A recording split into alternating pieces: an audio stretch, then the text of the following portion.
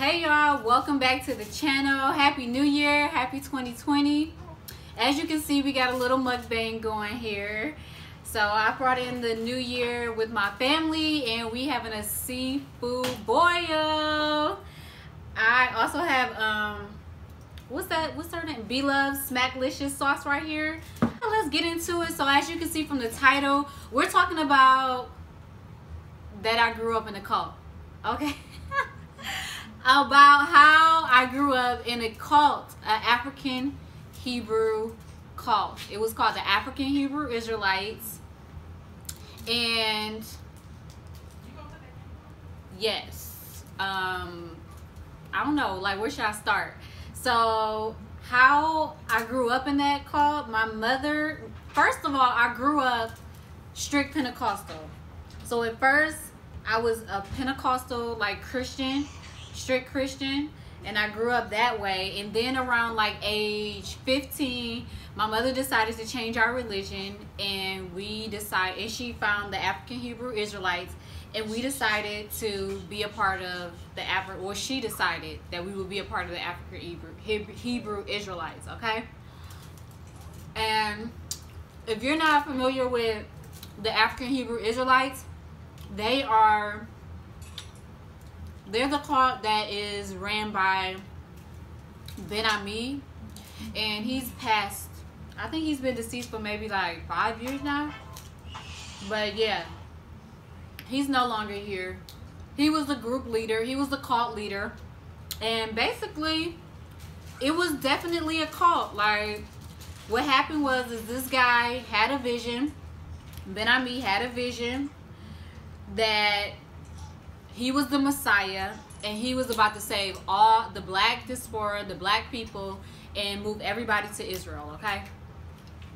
I'm talking about the state of Israel, the Middle East. And that's exactly what he did. He started his own religion based on the, I forgot if it was the Old or the New Testament. I can't remember.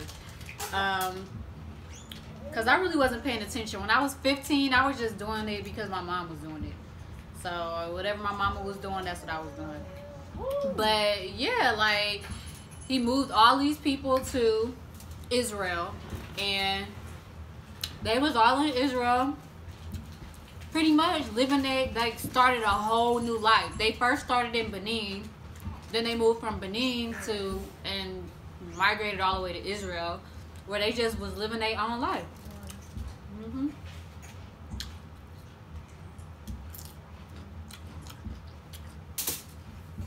That's the clue. The cucumber, y'all gotta put the cucumber because my mouth is on fire.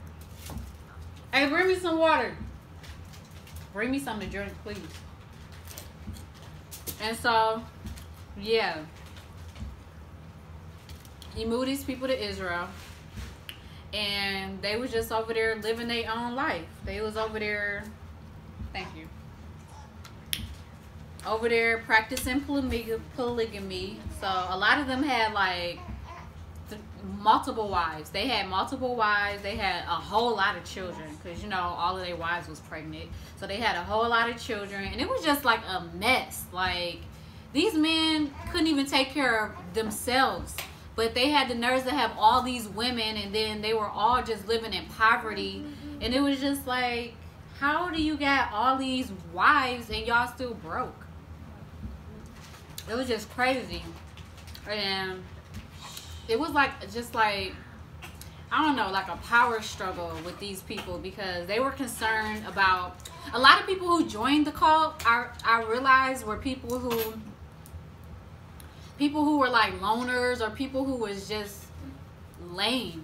Like, they didn't have any friends. They probably was super lame in high school. Their family just their family wasn't close together.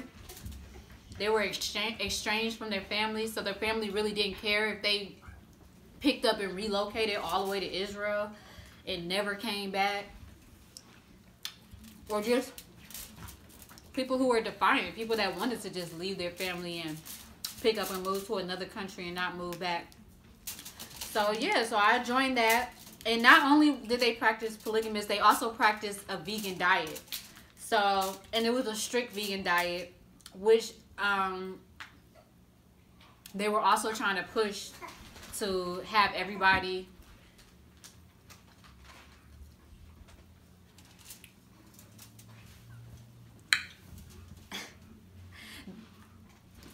they were trying to push to have everyone become raw vegans. So they were really trying to push the agenda, okay? And they have different locations, like most cults, they have different locations in different cities all around the world.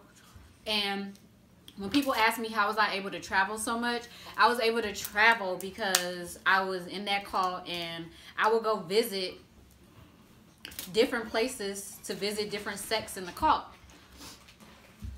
Every time you do that, you move the camera.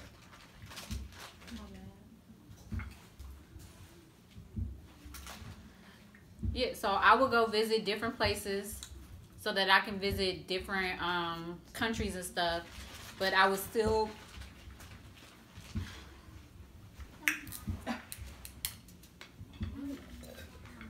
I would still be living with the people that's in the cult.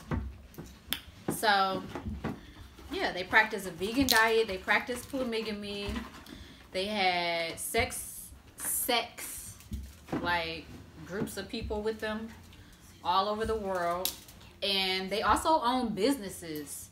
And I'm going to tell you a little story about that. Like, my mom ended up leaving the cult I think maybe when I was 18, but I ended up staying because at that time they were more of a family to me.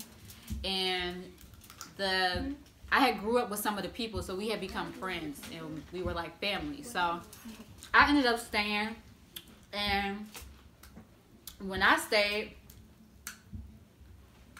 Why did you leave? I ended up staying after my mom left. I'm not even sure why my mom left, but my mom ended up leaving the cult.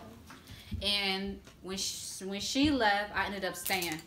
So I stayed, and when I stayed, I need a crab opener or crab cutter or whatever. So yeah, anyways, I stayed. And when I stayed, I was a part of the Cleveland set. And I stayed in Cleveland for maybe maybe until I was like maybe 19. And then after that, I decided I wanted to move to Atlanta cult because I really did not like the weather in Cleveland. And I decided I wanted to move somewhere where the weather was like much warmer. I like warm weather. So I moved to Atlanta. I moved to the Atlanta cult. Well, the Atlanta section. And...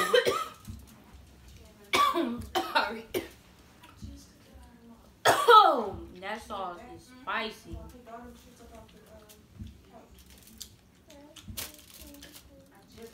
Oh my god, it went down the wrong way, I swear. Okay, y'all. And the Atlanta group, I'll call it a group, was different from the Cleveland group, because in the Cleveland group, they were much more relaxed. Like, you could wear the clothes that you wanted to wear. But in Atlanta, they were very strict. They were like, oh, it's like Israel here. It's like the motherland here. You can't wear whatever you want to wear.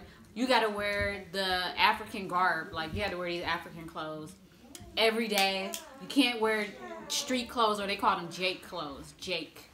You couldn't wear Jake clothes, but, you know. The corn is in my teeth. So... yeah, you couldn't wear just whatever clothes they wanted you to wear. But in Cleveland, they weren't really tripping. It wasn't a big deal. So I didn't really have that many of those African clothes because I didn't wear them like that. And another reason I didn't have that many like that is because I was only a part of the group for the benefits that it provided me. I was not a part of the group. I was not like a hardcore brainwash type of person that was a part of the group that would do anything for Ben Ami, or one of those people that was going to work for free for all of my life, or let them whoop me, because they was actually whooping people. But like adults was getting whoopings. So I moved to Atlanta, and when I moved to Atlanta, it was different. It was much different. I moved into one of the houses. They call the houses a nation house. And the nation house is because it belongs to the cult. They own it, but they rent out rooms to the people that join the cult. So I was in the nation house and I was living there. And since I moved there, I guess they figured I didn't have a job, but I had transferred my job. At the time I was like 19. I was working at Chipotle. And Chipotle was like, yeah, we'll transfer your job. So I was like, okay, cool. So they said you have 90 days to report and get transferred in. Find a location and get transferred in. So the first 30 days that I moved there, the cult had me working in their daycare. They have a daycare called Genesis or something. It's in the West End, in Atlanta, in the West End. So is that too much information? Anyway. So, yeah, so I worked at their daycare, and in their daycare, I was working there from like sun up to sundown. Like daycares are open from like 6:30 to 6:30. I was working there from 6:30 to 6:30 for a whole month. Do you know, at the end of the month, they gave me a paycheck, and the paycheck was like, they paid me in cash, and the cash was like $200. It was less than $200. And I was like, what is this? Where's my money? Y'all are playing with me. Where's my money? Ma'am, where's my money? Sir, where's my money? Run me my money. Y'all, I ran out of storage, but I'm back. But, yeah, so I got my paycheck, or what they thought was a paycheck.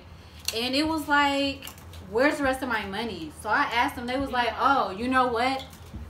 You got to pay for housing. You got to pay for food. They never even fed me. I'm like, food?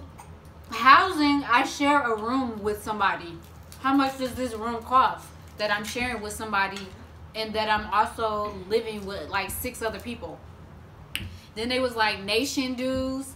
So you got to pay to be a part of the cult or whatever. They was like, yeah, we got to take care of Ben Ami, the cult leader, or the cult founder, or the Messiah is what he called himself. Like, that's some real narcissistic stuff. Like, the Messiah, like, you tried it. But, yeah, like, they was like, you got to pay for that. I was like, no. I said, okay, y'all got it. You got it this time. So, I didn't show up to work for, like, the next 2 weeks. They was like, where are you? What are you doing? Why aren't you showing up for work? Y'all want to know what I did? I went right on to Chipotle and got my job. I was like, hi, I'm here.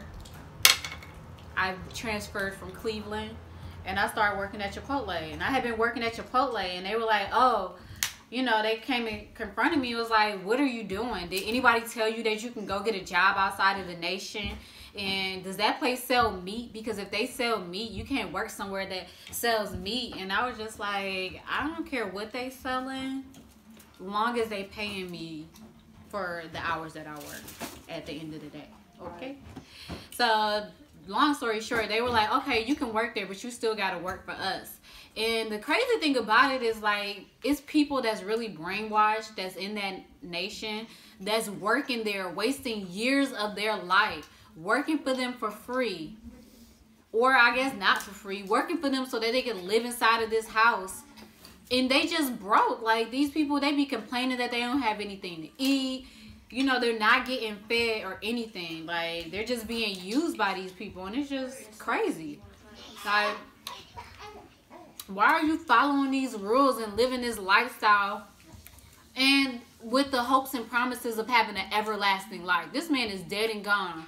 Like, I wonder how they feel now that the leader is gone, when he said that he was going to live forever, because he eats a raw vegan diet, and now he's dead and gone.